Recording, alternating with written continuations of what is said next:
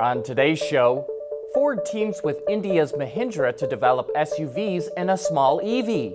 One of Scion's castaways gets a new look and a new name, and automakers fight to protect their IPs, and it has nothing to do with interiors. All that and more coming right up on Autoline Daily.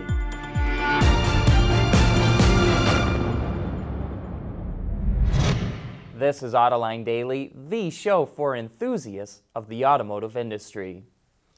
Ford is hoping to establish a greater foothold in India and other emerging markets. It just signed an agreement with Mahindra, India's largest automaker, to develop SUVs and a small EV. One of the SUVs will be a mid-size vehicle built on a Mahindra platform and sold independently by both companies as separate brands. The two will also develop a small SUV and electric vehicle, share powertrains, and develop connected car solutions for customers. The plan is to work together for up to 3 years. Nissan revealed details about its EV strategy. It's aiming to sell 1 million electrified vehicles annually by 2022 and will develop 8 new pure electrics, including a global crossover based on the IMX concept. Starting in 2021, Infiniti will add electrified vehicles to its lineup. Nissan expects that by 2025, half of its sales in Japan and Europe will be electrics. In the US, it will be 20 to 30%, and China will reach as high as 40%. And Infiniti expects half of its sales will be electrified vehicles by 2025. In addition to the EV news, Nissan said it plans to offer autonomous technology in 20 models in 20 markets. And it will add connectivity to all Nissan, Infiniti, and Datsun models in key markets by 2022. And in other EV news, BMW says it won't start producing electrics in large numbers until 2020 because its current technology isn't profitable enough to scale up for mass production. Reuters reports that the company is working on making the technology more modular and scalable so it can build them in large numbers.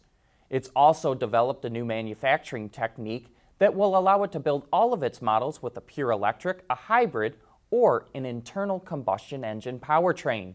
Sounds to us like a modular architecture. BMW plans to add 25 electrified vehicles, including 12 BEVs to its lineup by 2025. And still to come, Toyota introduces a hatchback version of the Corolla. Autoline Daily is brought to you by Bridgestone Tires, your journey, our passion. Dow Automotive Systems, advanced materials that deliver better results. And by Lear, a global leader in automotive seating and electrical systems. Remember not that long ago when Scion went away? The brand's remaining vehicles were absorbed by Toyota, with one of them, the IM, getting rebranded as the Corolla IM. And now with an all-new model comes an all-new name, the Corolla Hatchback. It rides on Toyota's new global architecture and is longer, wider, and lower than the outgoing model. You'll notice a similar look in the front and rear lighting with a sharp inward kickdown and the automaker's signature hexagonal grille up front. The Corolla Hatchback comes standard with an 8-inch touchscreen, which features Toyota's Entune 3.0 audio system. Under the hood, a new 2-liter 4-cylinder engine replaces a 1.8-liter unit, but it's actually smaller in size and lighter than the 1.8-liter. It gets mated to a 6-speed manual transmission, or Toyota's new CVT that we talked about the other day that has a launch gear. The new Corolla Hatchback will make its debut at the New York Auto Show and then go on sale this summer.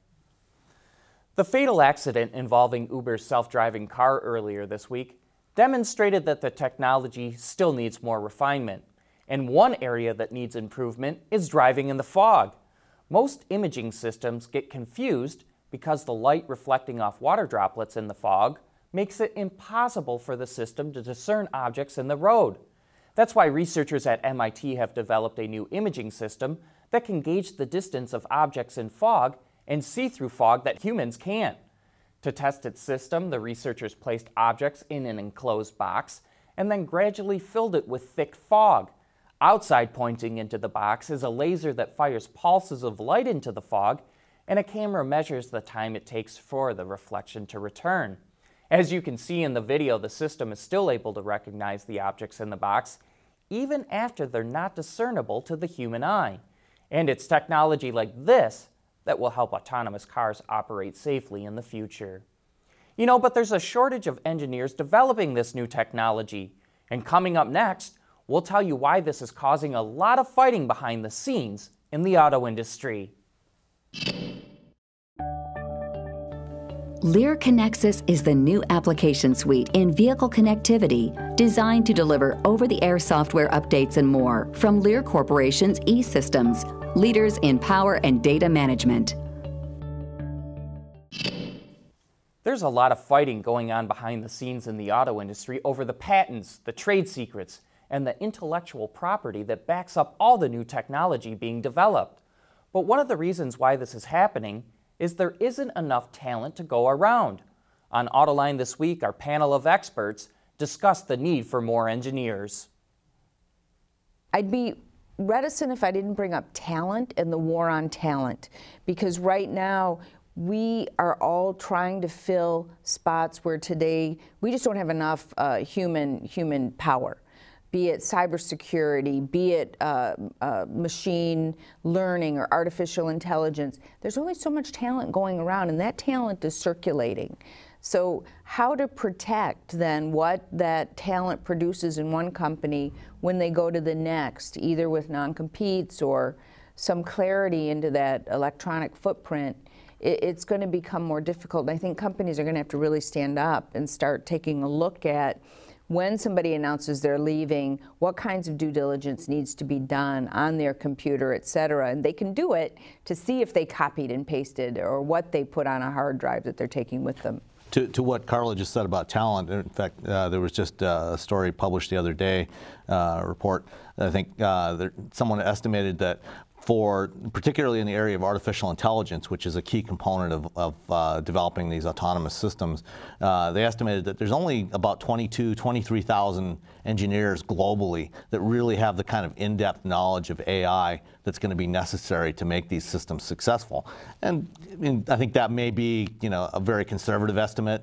I think there's probably a lot more engineers that have enough knowledge to be useful, but that's, when you're looking at the entire world, that's still a very limited pool of talent that everybody's fighting for. And there are estimates that in California, in Silicon Valley, AI engineers that have this kind of expertise are commanding salaries of anywhere from $250,000 to $500,000 a year, which when I left engineering 10 years ago would have been a phenomenal amount for a base, a working level engineer to be able to command that kind of salary.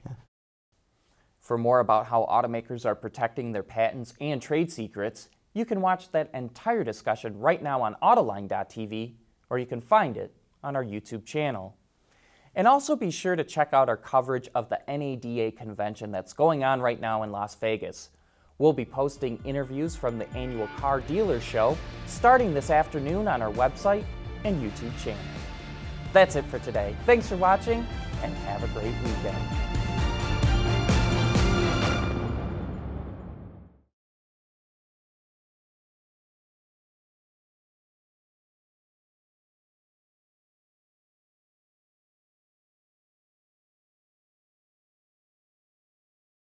Wards is the industry leader for news, data, and analysis. That's why companies across the globe subscribe to our premium service, maybe even your own. Log in for subscriber access now. Check your company's intranet for details and rely on wardsauto.com to keep you informed.